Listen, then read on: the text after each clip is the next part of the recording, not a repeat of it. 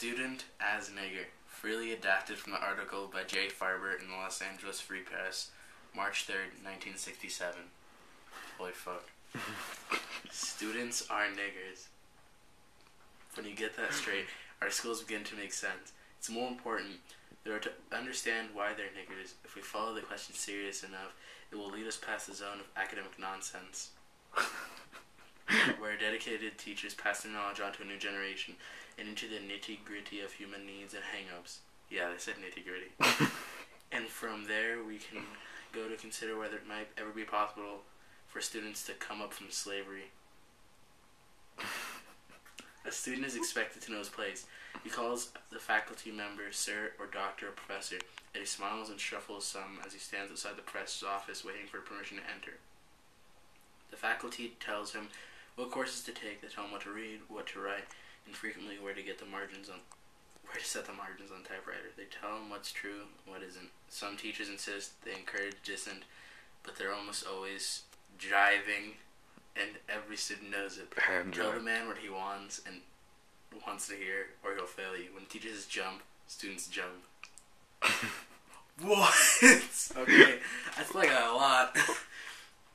Even more discouraging than the Auschwitz approach to education is the fact that students take it. They haven't gone through 12 years of public schooling for nothing. They've learned one thing, perhaps only one thing during those 12 years. They've forgotten the algebra. What? This doesn't even make any sense. They've forgotten the algebra. They're hopelessly vague about chemistry and physics. Why would they divide that into two sentences? Why not use a semicolon? They've grown to fear and resent literature. They write like they've been lobotomized. But Jesus, they can follow orders. Students don't ask... Did it say that? Yes. But Jesus, like... Wow. Students don't ask that orders make sense. They give up expecting things to make sense long before they leave elementary school. Things are true because the teacher says they're true. At an earlier age, we'll learn to accept two truths, as did certain medieval churchmen. Outside of class, things are true to your tongue, your fingers, your stomach, your heart. Inside class, things are true by reason of authority. That's retarded. And that is just fun because you don't care anyway. Miss Weidemeyer tells you a noun is a person, place, or thing, so let it be. You don't give a damn. She doesn't either. The important thing is to please her. Back in kindergarten, you found out that teachers only love children who stand in straight lines, and that's where it's been ever since. Nothing changes except to get worse. School becomes more and more obviously like a prison. What school amounts to, then, for white and black kids alike, is a 12-year course, how to be slaves. What else could explain what I see in freshman class? They got the slave mentality. These aren't even words! I'm just kidding. Obliging and grating on the surface, but hostile and resentful underneath. As do black slaves, students vary in the awareness of what's going on. Some recognize their own put on for... What? Dude, seriously? Read this! I can't even, like... Okay, It's such bad grammar that it's just absurd. I can't even read that. Some recognize... Okay. Some recognize their own put-on for what it is and even let their rebellion break through to the surface now and then. Others, including most of the good students, have been more deeply brainwashed. They swallow the garbage from greedy mouths. They, honest to God, believe in grades, in busy work, in general education requirements. They're pathetically eager to learn some things. If you touch that, I swear to God.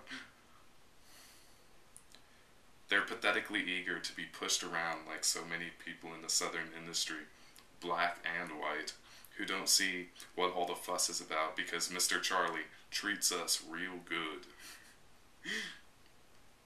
College entrance requirements tend to favor toms and screens at the rebels. Not entirely, of course. Some students are expert con artists who know perfectly well what's happening. They want the degree and spend their years on the old plantation mechanically outlining history chapters while meticulously failing to comprehend a word of what's in front of them. That's hella true. You say plantation? Plantation. The saddest case among both black slaves and student slaves are the ones who have so thoroughly interjected their master's values that their anger is turned inward. These are the kids for whom every low grade is torture, who stammer and shake when they speak to a professor, who go through an emotional crisis every time they're called upon in class. You can recognize them easily at finals time. Their faces are festooned with fresh pimples. Their bowels boil audibly across the room. If there really is a last judgment, then the parents and teachers who created these wrecks are going to burn in hell.